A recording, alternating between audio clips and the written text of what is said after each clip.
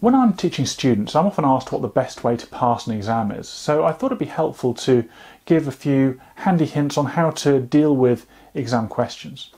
Now, what I'm going to be focusing on is actuarial questions, and particularly the questions in the later exams, but a lot of what I'm going to say would be relevant to any exam, so hopefully you'll find it useful. So what's the first hint? The first hint is read the question. Now that might sound kind of trite, but it's incredibly important. It is quite hard work writing a question, so you don't put anything in there which isn't going to be relevant to the answer somehow. Take for example the preamble in a question. So most exams have two parts. So most exam questions have two parts. You've got this preamble at the start, which gives you a bit of background, and then you have the questions themselves. And the preamble is going to be things like you are part of a small team working for a small company which has a large pension scheme. So all that information in there is going to be relevant somehow. It's not going to be there just because someone enjoys writing. The fact that it's a small company, why might that be relevant? Does it mean you've got less in the way of resources? The fact that the pension scheme is large and the company is small, does that mean that it might be more of a financial drain? All of these adjectives, all of these bits of detail, they're there for a reason. It's not just trying to set a nice scene. It's about putting in information in the question which is then going to be relevant to the answer. So when you read that preamble, make sure that you pick out all of those adjectives, all of those individual points which are relevant to this particular scenario, because they are going to be relevant to the questions that you're answering. And that's a general point about when you're answering the questions as well. Don't give generic answers. If you've got a question about, say, outlining the risks for this company, make sure the risks that you're outlining are for this company. They pick up on those particular aspects that have been mentioned in the preamble, and you build on those when you're answering the question. Because if you're asked to just outline the lists, the risks, and all you do is just vomit out a list of risks that you've heard about onto paper, then that's not necessarily going to get you the marks, because you're just showing that you can remember a list of risks, not that you can see how these risks are relevant to the company in the question. So making sure that you recognise that relevance is also very important. So what other hints could there be? Quite an important one is making sure that you not only read the preamble, but you read the question itself, what's being asked. So what do I mean by this? Any question starts with some sort of command word. Well, in actuarial exams, it starts with the command word. In any other exams, there is going to be some sort of command word in there. Now, a command word is something like list, explain, describe, discuss, and all these demand different levels of detail. So list means just that, put down just bland points. And this is usually going to be something where you've had to learn a particular list relative to some particular aspect of the course. And it's straightforward, you just list them. Discuss, if you just give a list and the question says discuss, you're not going to get all the marks. You might not even get any marks, because discuss means look in more detail at what these particular things you've been asked to discuss mean. Explain, again, implies a bit more detail. And this all comes down to the different skills that you're trying to test in an exam. And there are, in actuarial exams, there are three broad areas that we're trying to test. One is bookwork, one is application, one is higher order skills. So bookwork is you just learn it and you just chuck it out onto the page. It should be the easiest part, the easiest marks you can get. If it is just list three things that you should have learnt before, there shouldn't be any easier marks than that. You know exactly what you have to do.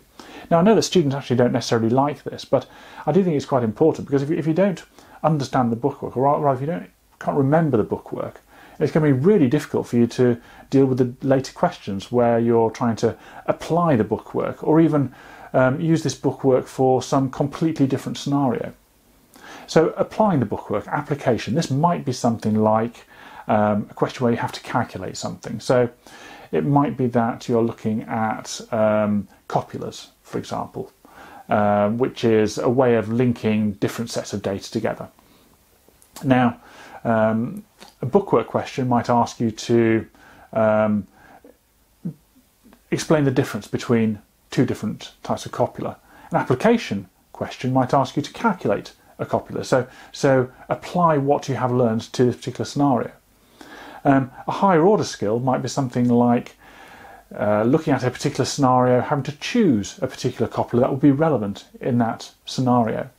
And the bulk of the marks tend to be around the application, but you get a big slug of marks for just knowing your bookwork, which you really should know because it's easy marks, and quite a big slug for higher order skills as well.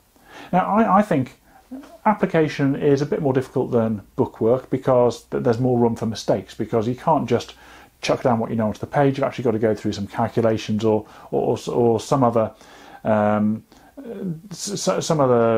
bit of work which makes it unique to this question. Higher order skills, the higher order part, I mean, that's the really difficult part. Trying to see a completely new scenario that you haven't seen before and trying to work out how to apply something from the course somewhere to answer the question. I think that's pretty difficult. I think it's more difficult than just saying, I recognise that, they just want me to pick this bit out of the course and chuck it onto the page. That should be an easy win. So another hint would be, make sure you know your bookwork, so you're prepared for those easy questions. Those questions where it's 5 marks and you should be able to easily get 5 out of 5. What other hints could I give? Something which a lot of people fall down on is trying to give too much information. If you look through the past papers and the model solutions, you can see broadly how much detail is required for a particular mark level of question. So if you've got a 10-mark question, it might be you need to make 10 points with some sort of backup for why those points are relevant.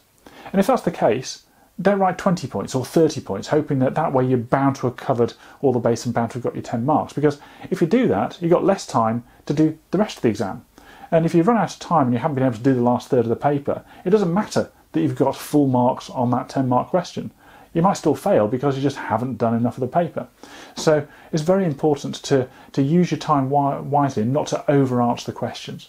Also, don't make the same point twice. If you're running out of points and you're thinking, what if I make this point here, which is a bit like the first one but worded slightly differently? Well, you know what? Examiners tend to have a marking schedule, and they will go through, and if they see the same point twice, they're not going to give twice the marks for it. You're only going to get the marks once.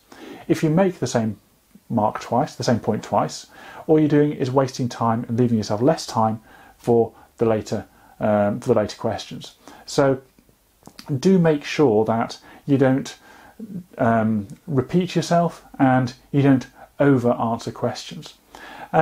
And again, this might seem like a trivial point, but make your answers as clear as possible. Make the marker's job as easy as possible. Now, this isn't because markers are going to dock you marks out of spite because they don't like the way you've written, but say you're trying to make 10 distinct points, and you start each point on a separate line with plenty of space between them.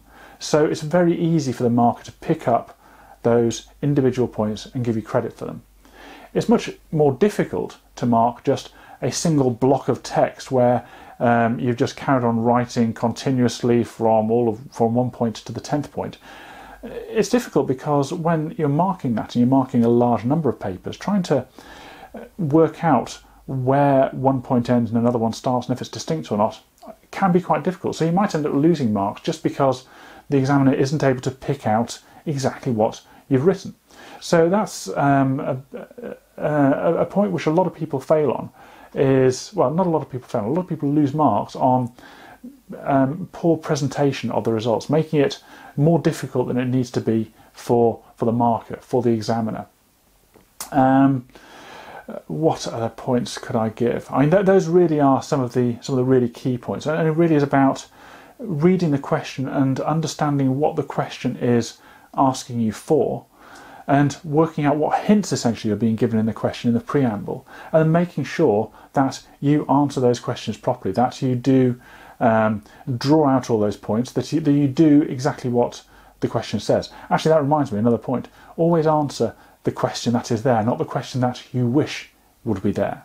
So, you know, fairly trivial example. Say you get a question which asks you to talk about credit risk. And you say, don't really know much about credit risk. I'll fill in some stuff about market risk because it's quite similar and, you know, I might get some credit for that. No, you won't, because the question is about credit risk. And if the question is about credit risk, the examiner wants to know about credit risk. His marking schedule will be about credit risk. There won't be anything on there for market risk. So even if you can only get half the points there through what you know of that relevant topic, settle for that, move on to the next question. Don't waste time writing stuff which the question isn't asking for. So hopefully that's given people something to think about and a few extra hints on how you might get through the exam. And hopefully it's going to make my job as an examiner more easy when I get some nice papers which are only answering the question which has been asked, which are set out nicely with gaps between the different points, which are not repeating points all the way through, and I'll have a happy team of examiners in the next session.